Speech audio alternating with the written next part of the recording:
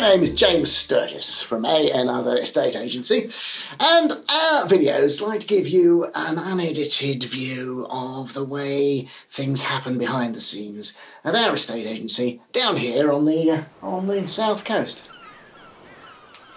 Now today we're going to let you into a team meeting so that you can see behind the scenes of how we lift the lid on certain estate agents' descriptions.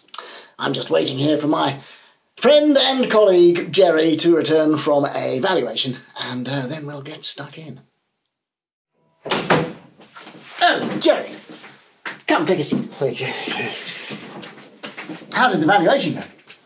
Shite, basically. Agent round there before, online agent, it's probably going to charge him 99 quid. Tell him it was 50 grand worth more than I've told him, which it ain't. So he ain't going to get it. Oh dear. And I'm starving. Oh.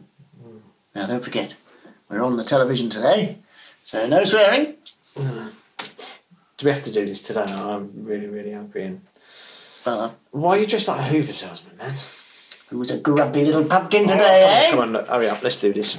We're going to do it, hurry up. Right, let's lift the lid on what those property descriptions actually mean, shall we? I've got some quotes here, some descriptions here, and we're going to ask Jerry, an actual real-life bona fide estate agent, what these actually mean. Okay, here we go. Well presented. They're going to have a tidy up before you come round. Yeah. Compact. The little midget fella out of Great Showman would think, oh, this is a bit small. Substantial home. You're going to pay a lot of council tax and stamp duty. You're going to get hammered. What about up-and-coming area? You'll be able to get a good coffee, but on the way back you probably get mugged. A mature garden. Hasn't seen a fly mo since Bobby Charlton had a side pine. No onward chain? Some old person probably died in it, and it's probably haunted. But you might get it a bit cheaper because of that. Close to local amenities.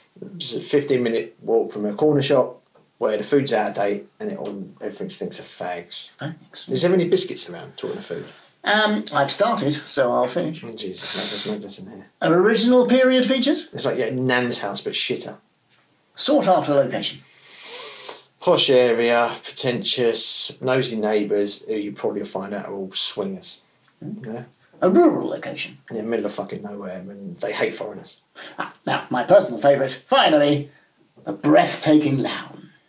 Breathtaking lounge. Jesus fucking Christ. Did somebody actually say that? Yeah. Breathtaking lounge, where do we start? Right, breathtaking lounge. Have you ever walked into a front room and gone, oh, where's an inhaler? I'm having an asthma attack. Nobody's ever done that in the history of houses. No, I'm going to go, James. Okay. Well, thank you very much. Thank you, Jerry. Thank you very much indeed. Well, so... can I ask you a question before I go, though? Is it all right? Yeah? What do you reckon's better, like a Dyson or a Henry? See you later, yeah? Ta-da. Like I said, folks, we like to give it to you straight here at A&O Other Estate Agents. So thanks for watching. We'll be back again very soon.